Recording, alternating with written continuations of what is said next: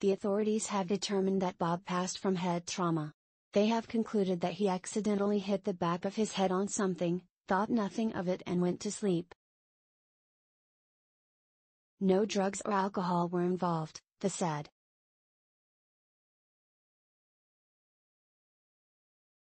As we continue to mourn together, we ask everyone to remember the love and laughter that Bob brought to this world, and the lessons he taught us all, to be kind to everyone, to let the people you love know you love them, and to face difficult times with hugs and laughter. Original story follows. Bob Saget, the raunchy comedian who came to fame via the wholesome Full House and America's Funniest Home Videos, has died. He was 65. In a social media post, the Orange County Sheriff's Department said Saget died at the Ritz-Carlton, Orlando.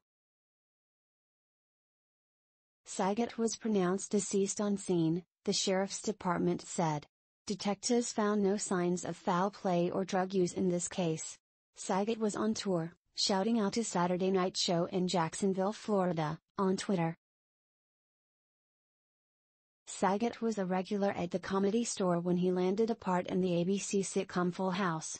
As the widower Danny Tanner, Saget became beloved by 80s and 90s kids.